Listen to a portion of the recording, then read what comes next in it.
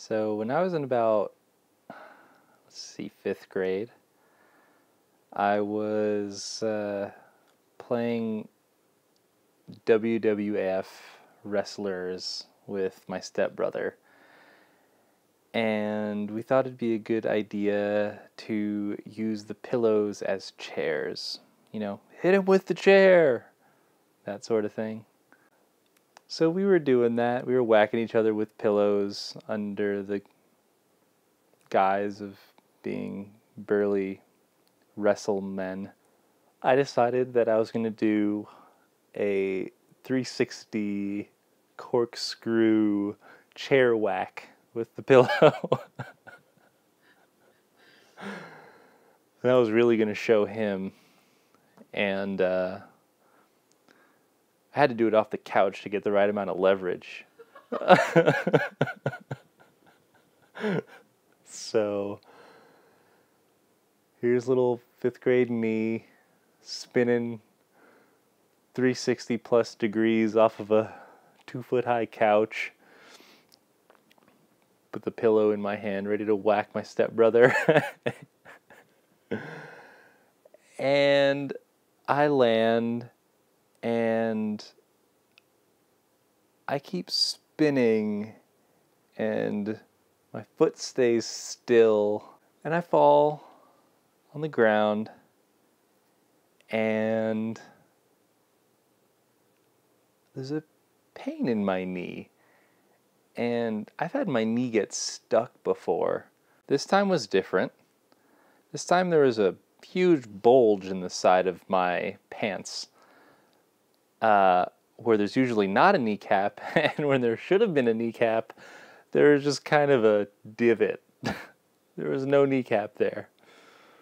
I started yelling for help, and my mom came in, put her hand up to my knee. Meanwhile, my stepbrother's just like,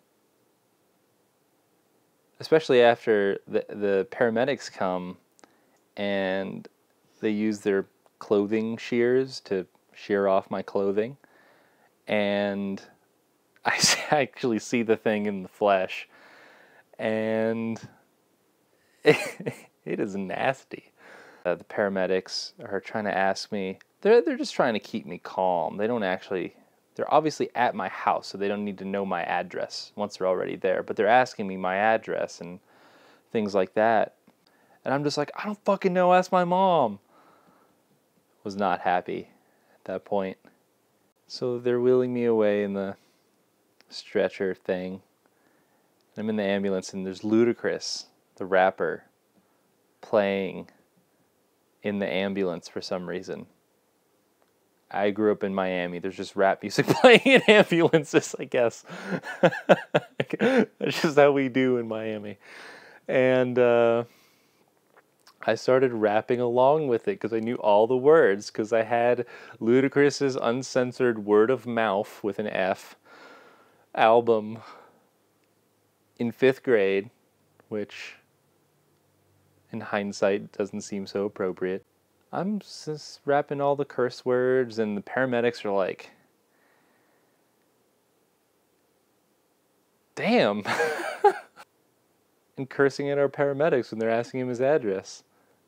They probably just wanted to leave me like that on the ground. I would have. We get to the hospital, and this is the first and only time I ever fell for that trick. So, all right, we're going to pop it back in on 3. 1, 2. And I felt like I had given birth through my knee in that moment.